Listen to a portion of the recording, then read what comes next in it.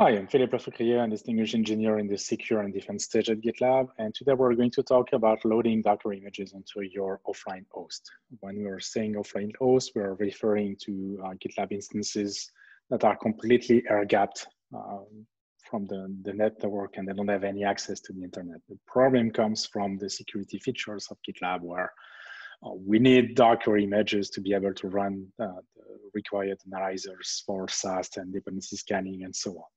These analyzers are not shipping with GitLab. They are hosted on registry.gitlab.com.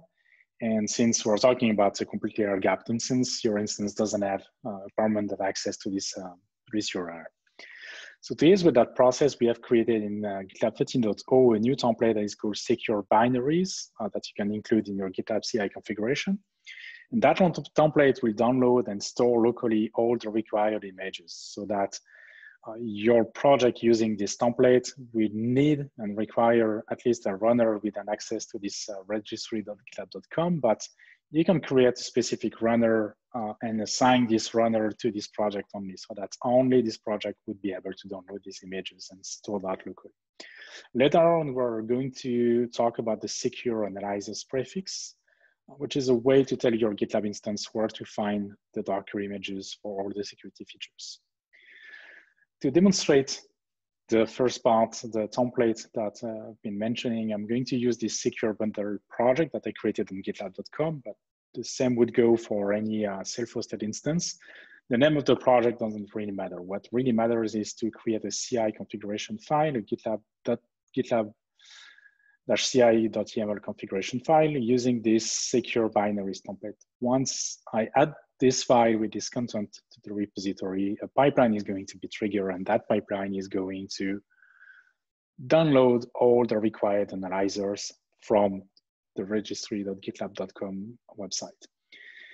And it's going to store these images locally so that if I go to the container registry of that project, I will have all the images and ready to be used by any project of that instance. But before being able to use these images directly, I need to set up a variable in a project, or even better, in a group. So to do that in a group, I will go to the settings of that project, the CI/CD settings, and I'm going to add a new variable. So the same would go for a group. I'm doing that at the project level here, but I can do that at the group level as well. I'm going to add a variable named security analyzer prefix with the value of my new location. Please be sure to not use a trailing slash here. It's going to break the job definition. So I'm using registry.gitlab.com in this example, but you can use any kind of host, or it should be your self-hosted instance here. But I'm using this new location, which is the secure bundle project that I just created and where all the images are downloaded and present. I don't want to protect this variable because I want this variable to be used in all the branches and for every single commit that I'm going to push to GitLab so that I can run SAST dependency scanning, container scanning, and so on. So I'm just added this variable. Let's take a look at the pipelines of this project. The previous pipeline that was created was running Gymnasium dependency scanning and Retire.js dependency scanning. If I take a look at these jobs, I will see that it's using registry.gitlab.com/gitlab.org, etc/analyzers.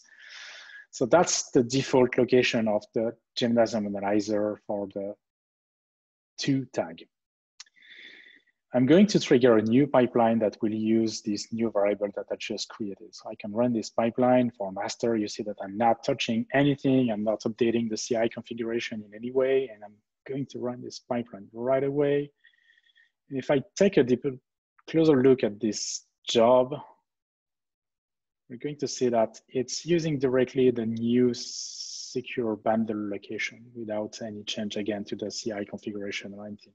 So I could just set up that variable at the group level, and all the projects will benefit from this new location instantly without updating all these projects one by one. And we can see that the execution is going normally like it should with the regular and the default location on registry.gitlab.com. So that's it for today. If you have any more questions, feel free to reach out to us on gitlab.com and stay tuned for more videos.